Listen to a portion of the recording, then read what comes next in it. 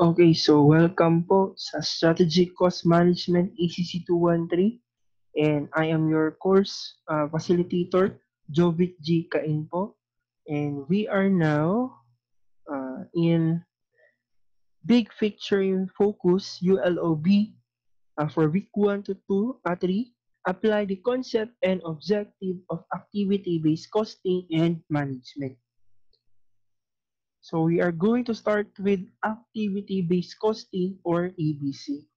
So activity-based costing is actually an approach in allocating overhead costs to different products. So let's first discuss muna the traditional costing system. So there are two approaches actually in allocating factory overhead or overhead. It may be traditional costing system o yung kanina po na activity-based costing. So traditional costing systems, you do have here the product cost and period cost. So product cost, these are costs generated in the production process. So product cost consists of direct materials, direct labor, and factory overhead.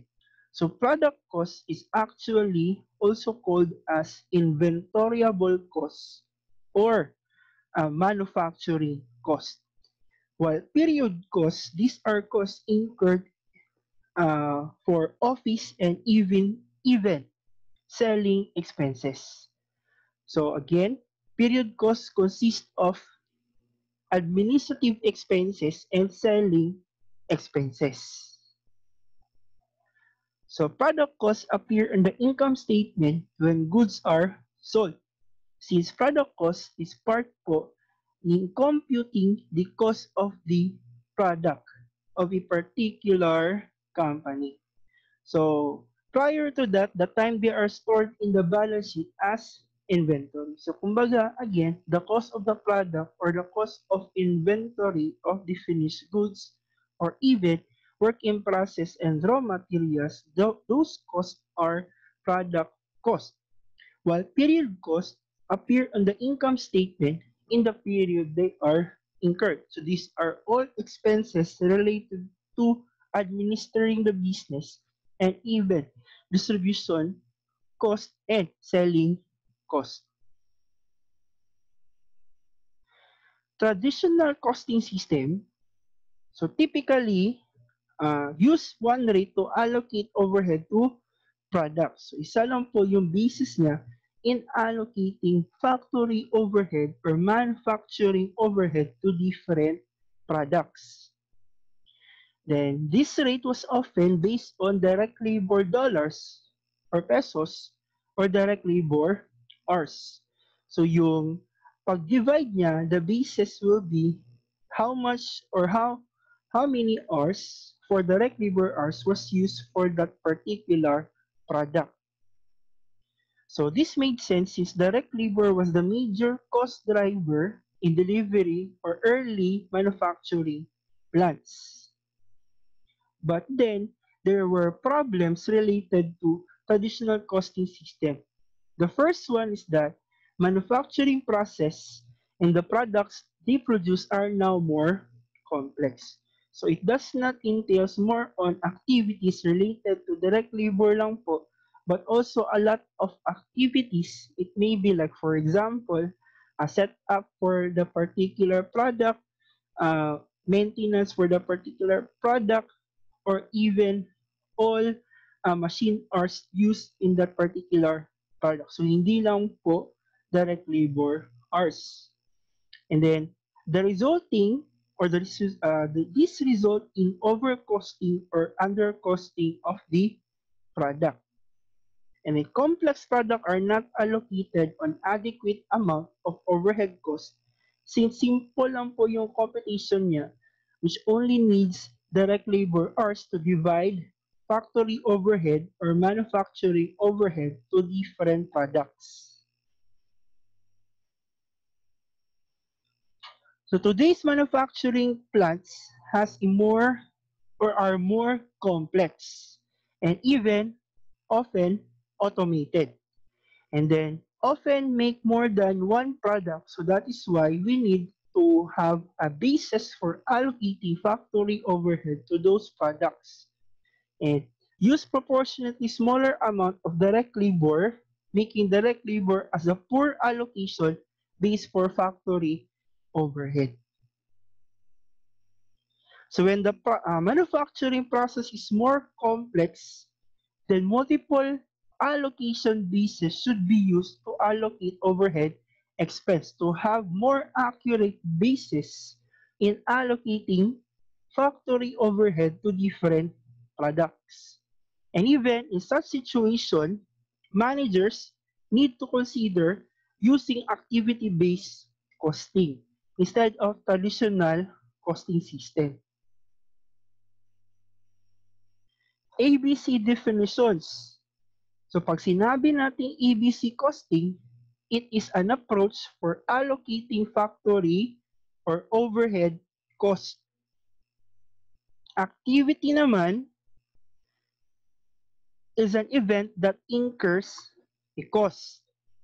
And the cost driver is any factor or activity that has a direct cause and effect relationship when the resources are consumed. So let's have the ABC steps muna.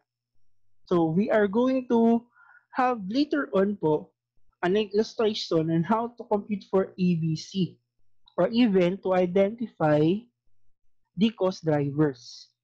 The first one in computing ABC or activity-based costing po is that overhead cost drivers are determined. So you are to identify cost drivers, and after you identify the cost drivers, you need to have activity cost pools. So mag-group po kayo, okay? Activity cost pools is a pool of individual costs that all have the same cost driver. So you are to group all activities that have the same cost driver, and that is activity cost pool. And all overhead costs are then allocated to one of the activity cost pools. So determine cost driver. Second one is group according to cost driver. Then third one is allocating uh, overhead to one of the activity cost pools. The fourth one is computation or of overhead rate using the following formula. So cost in activity cost pools. Okay, so yung total cost pools and then divided by the base. The base is of course the cost driver. So overhead costs are then allocated to each product na. So allocate to product according to how much of each base the product uses. The first one, determine the cost driver. Second one, yung cost pools. Third one is allocation of cost pools to the activity. Third one is fourth one is computation of overhead rate, and the fifth one is allocation or overhead cost allocation to products. Okay? Let's have po a simple computation. So let's work on example. Assume that the company makes widgets and management decides to install an ABC system. So overhead cost drivers are determined. So this is the first step in computing ABC. So management decides that all overhead costs only have three cost drivers, sometimes called activities. So obviously, a simplification of the real world. Direct labor hours, yung first cost driver, machine hours, and the number of purchase orders. So these are all the three cost drivers used by the management. So we are done with the step one. The next step is allocation or determination of cost pools. So like here, for example, you do have here a list of accounts or overhead accounts in the general ledger. So payroll taxes down to unemployment insurance. And on the right side, you do have here the direct labor, machine hours, and the number of purchase orders as the cost drivers. So you are to group this one according to its cost driver. So which of the overhead costs do you think are driven by direct labor hours? So which is the first cost driver, direct labor hours? Saan po ba dito yung merong cause and effect relationship with direct labor hours? Kumbaga, if the direct labor hours increases, that cost or overhead also increases. So let's have this one. So overhead driver by direct labor hours are the following. So payroll taxes, syempre. Then French benefits na 2,000 and unemployment insurance na 1,500. So these are all cost driver, okay? Overhead cost ng cost driver na direct labor hours. The next one is machine hours. So saan po ba dito? In the general ledger list are costs related to machine hours. So the first, which overhead costs are driven by machine hours? So you do have here the machine maintenance, equipment depreciation, and electricity. So these are all costs related to machine hours. And the last one is the number of purchase orders. So finally, which of the overhead costs are driven by number of purchase orders? So the remaining purchasing department labor and purchasing department supplies. So you do have here the number of purchase orders is yung cost driver or driven, okay, by purchasing department labor and purchasing department supplies. So you're done with the second step, which is you are to group the overhead cost to its cost drivers.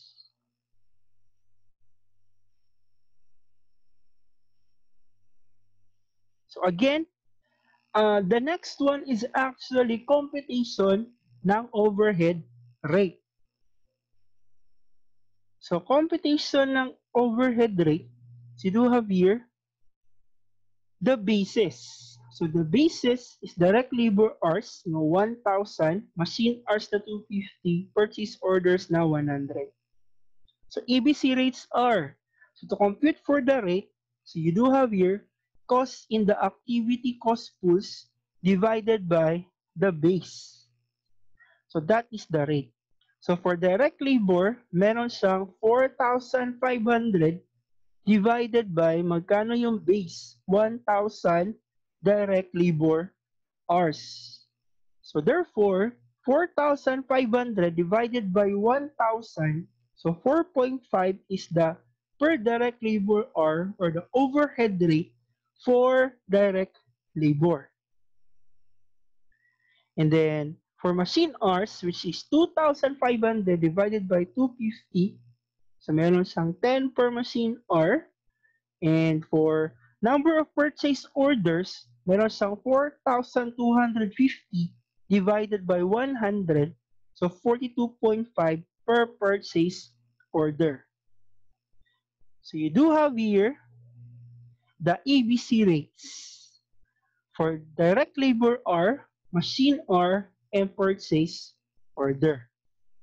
So you are done with the overhead rates. The next one is the allocation of overhead costs to each product. Okay, so this was the overhead rate per cost driver. So let's assume that the company makes two products. So widget A and widget B, meron siyang Direct labor hours si widget A na 400 and 600 kay widget B. Machine hours na 100 kay widget A and 150 for widget B. And purchase orders na 50 for widget A and widget B na 50. So multiply mo na yung overhead rate and based on the uh, cost driver for each product, widget A and widget B. And then, before that one, notice that all base units are accounted for. Siyempre, this is the total base that we used in dividing or computing the overhead rates. So now let's allocate the overhead to widget A. So simple lang po, i-multiply mo lang yung rate sa base niya na 400. So 400 times 4.5, the allocated direct labor hours or direct labor is 1,800.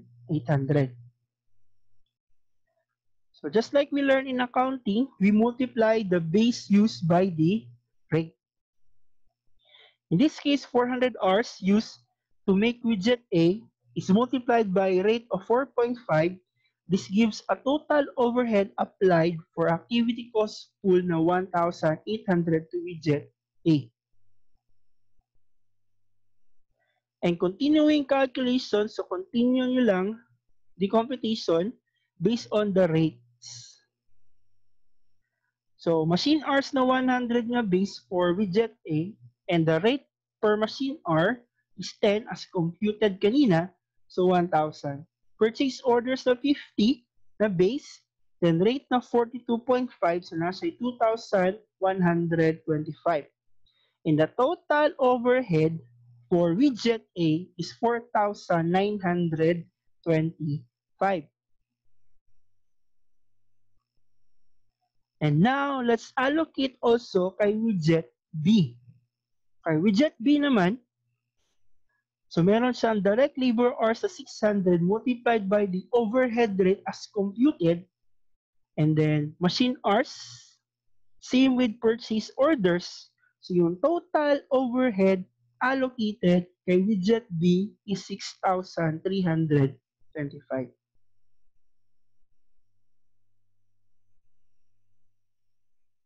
So the original overhead to be applied was 4,500 of direct labor driven overhead plus 2,500 na machine hours plus 4,250 of purchase order driven. So 11,250 is the total overhead to apply. So ito yung i-allocate natin kay widget A tsaka widget B. So ito yung ginawa natin by using AB or activity-based costing. So the actual overhead as allocated was 4,925 kay widget A plus 6,350 kay widget B. So meron siyang total na 11,250 na over-applied. Then, let's try a traditional method. So how come pala na it is over-costing or under-costing? So yung sabi kanina sa theory na part.